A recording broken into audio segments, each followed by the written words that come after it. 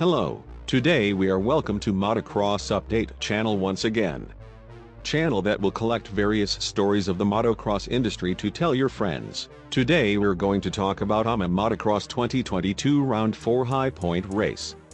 Before listening, please like, share, press subscribe. Let's cheer each other up too. Perfect weather conditions with balmy temperatures and partly cloudy skies set the tone for the East Coast debut of the 50th anniversary of the Lucas Oil Pro Motocross Championship, sanctioned by AMA Pro Racing. The sport's own Father's Day tradition headlined the fourth round of the 2022 season with the 45th running of the Lucas Oil Stabilizer HighPoint National from legendary HighPoint Raceway. The battle for victory in the 450 class saw Monster Energy star Yamaha Racing's Eli Tomac become the fourth different winner in as many races, prevailing via tiebreaker for the first win with his knee. The fight for a spot on the podium saw its first change when Anderson forced the issue and made an aggressive pass on Barcia for third. Tomac then went on the attack and made his way by Barcia for fourth. Anderson kept the momentum rolling and closed in on his teammate for second, where he made quick work of Savitji to assume the runner-up spot. About 2 laps later Tomac dropped Savitji off the podium with an impressive pass for third. As the moto reached its halfway point, Sexton enjoyed a significant lead of more than 10 seconds over Anderson, who in turn sat nearly 5 seconds ahead of Tomac.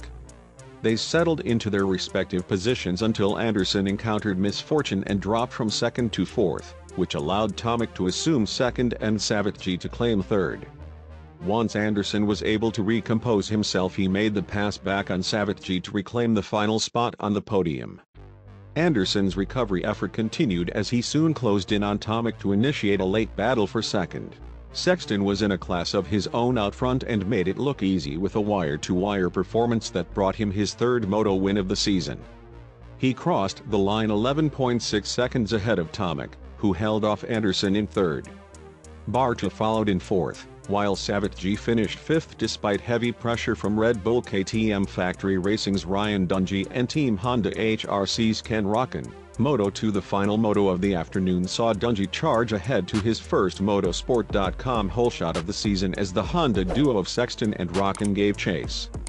Roczen was able to slip past his teammate to slot into second and carried that momentum into a pass for the lead.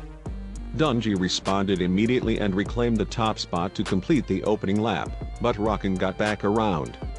Sexton then followed through into second, which put Dungey into the crosshairs of Anderson in fourth. The Kawasaki rider made the move to take control of third. As Dungey gave chase to Anderson, it was Tomac who surprised both riders with a 2-for-1 move that saw him surge from fifth to third. The Yamaha rider was on a charge and quickly closed in on Sexton for second. The pressure from third pushed Sexton to increase his pace and close in on Roczen. The top three were separated by just over a second as the moto neared the halfway point. A patient Sexton bided his time and pulled the trigger on a pass that gave him the lead, but a bobble shortly thereafter allowed Roczen to reclaim the position. That allowed Tomac to attack Sexton for second, which forced the point leader into another bobble that the Yamaha rider took advantage of. Sexton then was forced to deal with pressure from Dungey for third. Back up front, Tomac stormed into the lead with an emphatic pass on Roczen with just under 13 minutes remaining.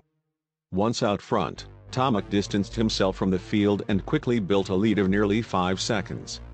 Soon Roczen and Sexton battled for second, with Sexton able to get the upper hand with nearly 8 minutes to go.